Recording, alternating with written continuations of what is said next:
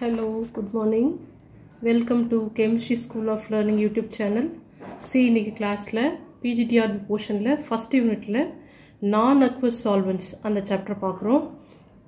இது part 12 அப்படின்னு நம்ம ஃபிக்ஸ் பண்ணியிருக்கோம் first unitல. பிளேலிஸ்ட்டில் ரிமைனிங் part 1லேருந்து part 11 வரைக்கும் பிளேலிஸ்ட்டில் இருக்குது, செக் பண்ணிக்கோங்க.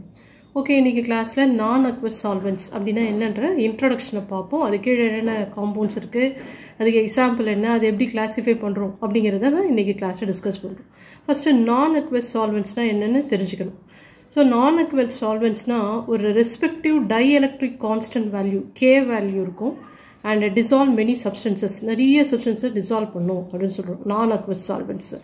ஓகே, அதுக்கு example liquid sulphur di oxide, liquid ammonia, பென்சீனு, chloroform, இது எல்லாமே வந்து non-aqueous solvents அப்படின்னு நம்ம சொல்கிறோம். ஓகே, இந்த கிளாசிஃபிகேஷன் பாயிண்ட்டை பார்க்குறோம். Classification is depending on the properties of the solvents. Classification வந்து சால்வெண்ட்ஸோட ப்ராப்பர்ட்டிஸை பேஸ் பண்ணி நம்ம கிளாஸிஃபை பண்ணியிருக்கோம். Classification first classification, second classification and third classification, 3 பாயிண்ட்டை நம்ம பிரிச்சிருக்கோம். ஃபஸ்ட்டு கிளாசிஃபிகேஷன் நம்ம எதை base பண்ணியிருக்கோம்னா based on proton donating and proton accepting ability of the solvent அப்படின்னு சொல்கிறோம். ப்ரோட்டானை டொனேட் பண்ணுறது அண்ட் ப்ரோட்டானை அக்செப்ட் பண்ணுற மாதிரி இருக்க சால்வெண்ட்ஸை வந்து ஃபஸ்ட்டு கிளாஸிஃபை பண்ணுறோம். அதுக்கு நம்ம டாபிக் கொடுத்துருக்கோம், ப்ரோட்டிக் அண்ட் ப்ரோட்டானிக். ப்ரோட்டிக் ஆர் ப்ரோட்டானிக் சால்வெண்ட்ஸ், நான் ப்ரோட்டிக் அப்படின்னு நம்ம கொடுத்துருக்கோம். ஸோ முதல்ல ப்ரோட்டிக்னா என்னென்னு பார்ப்போம். ப்ரோட்டிக்கை 3 கிளாஸிஃபை பண்ணிருக்கோம், அசிடிக், பேசிக், அம்ஃபோட்ரிக் அப்படின்னு சொல்லுவோம். Acidic சால்வெண்ட்ஸ்னால் it readily loses protons, ப்ரோட்டான்ஸை ஈஸியாக லூஸ் பண்ணிட்டோம். அதுக்கு example hydrogen fluoride, sulphuric acid and hydrogen cyanide, இதெல்லாம் அசிடிக் ப்ரோட்டான்ஸ், அசிடிக் டைப். பேசிக் ஃப்ரோட்டோஃபீலிக்னு சொல்லணும், அக்செப்ட் ப்ரோட்டான்ஸ். இது ரெடிலி லூஸ் ப்ரோட்டான்ஸ்னால் பேசிக் வந்து it accepts protons, it accepts proton. அதுக்கு எக்ஸாம்பிள் அமோனியா, ஹைட்ரசீன், இது ரெண்டும் எழுதியிருக்கும். அம்ஃபோட்ரிக் அப்படின்னு ஒரு கேரக்டர் எழுதியிருக்கோம். அம்ஃபோட்ரிக் அப்படின்னா என்ன அப்படின்னு பார்த்தா, அம்ஃபோட்ரிக்னா டூயல் நேச்சர் இருக்கணும், லூஸும் இருக்கணும், அக்செப்டும் இருக்கணும், லாஸ் ஆஃப் ப்ரோட்டானும் இருக்கணும், அக்செப்ட் ஆஃப் ப்ரோட்டான்ஸ் இருக்கணும். அதுக்கு example water molecule, acetic acid, methanol, இதெல்லாம் வந்து அம்ஃபோட்ரிக் டைப்பு அப்படின்னு நம்ம சொல்கிறோம். ஸோ இப்போ நம்ம பார்த்தது என்னது, ப்ரோட்டிக் ஆர் ப்ரோட்டானிக் சால்வெண்ட்ஸ். அதுலேயே நம்ம பார்க்க போகிறது நான் ப்ரோட்டிக் அண்ட் நான் ப்ரோட்டானிக் சால்வெண்ட்ஸ்.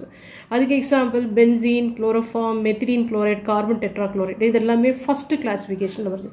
ஃபஸ்ட்டு கிளாஸிஃபிகேஷன் என்ன சொன்னோம், based on proton donating and proton accepting ability of the solvent. அது ரெண்டாக கிளாஸிஃபை பண்ணுறோம், ப்ரோட்டிக்னு பார்க்குறோம் அண்ட் நான் ப்ரோட்டிக் அப்படின்னு பார்க்குறோம். ப்ரோட்டிக்கை 3 கிளாஸிஃபை பண்ணுறோம், அசிடிக், பேசிக் அண்ட் அம்ஃபோட்ரிக் அப்படின்னு பார்த்தோம்.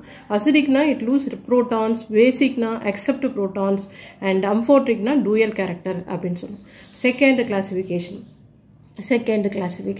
based on polar and non-polar nature of the solvent. Solvent வந்து போலாரா நான் போலாரா அதை பேஸ் பண்ணியிருக்கோம். இதை நம்ம 2 கேட்டகரியாக பிரிக்கிறோம், அயனைசிங் ஆர் போலார் சால்வெண்ட், நான் அயனைசிங் ஆர் நான் போலார் சால்வெண்ட் அப்படின்னு பிரிக்கிறோம். Ionising R polar solvent polarity ஜாஸ்தியாக இருக்கும், dielectric constant value K value ஜாஸ்தியாக இருக்கும், ஆட்டோ அயனைசேஷன் தானாகவே அயனைஸ் ஆகும். அதுக்கு எக்ஸாம்பிள் வாட்டர் மாலிகுல் எடுத்திருக்கோம், H+OH- அயான்ஸு தானாகவே பிரிஞ்சு போயிடுது, it is polar solvent.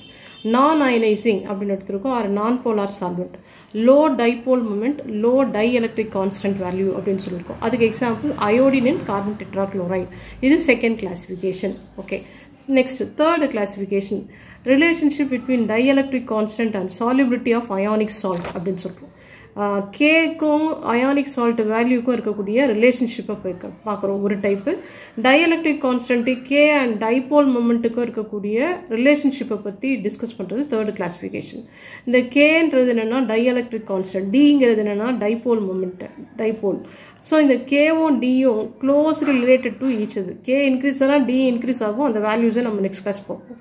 Okay, so இன்றைக்கி கிளாஸில் என்ன பார்த்துருக்கோம், non-aqueous solvents அப்படின்னா என்னென்னு பார்த்துருக்கோம். non-aqueous solventsனா have value, sizable value of the dielectric constant and can dissolve many substances.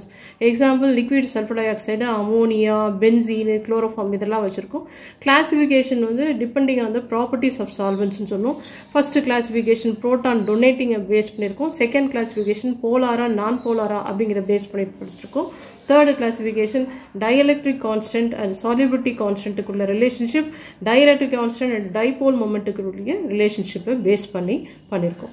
Okay, இந்த புரோட்டானிக் ஃபஸ்ட்டு வந்து புரோட்டிக் ஆர் புரோட்டானிக் சால்வெண்ட்டு அதை 3ஆக கிளாஸிஃபை பண்ணோம். அசிடிக், பேசிக், அம்ஃபோட்ரிக்.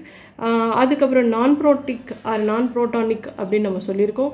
அதே மாதிரி செகண்ட் கிளாஸிஃபிகேஷனில் போலார் சால்வெண்ட், நான் போலார் சால்வெண்ட் கிளாஸிஃபை பண்ணியிருக்கோம். ஓகே, இந்த வீடியோ பிடிச்சிருந்தால் லைக் பண்ணுங்கள், ஷேர் பண்ணுங்கள், சப்ஸ்கிரைப் பண்ணுங்கள், அந்த பெல் பட்டனை கிளிக் பண்ணுங்கள். தேங்க்யூ.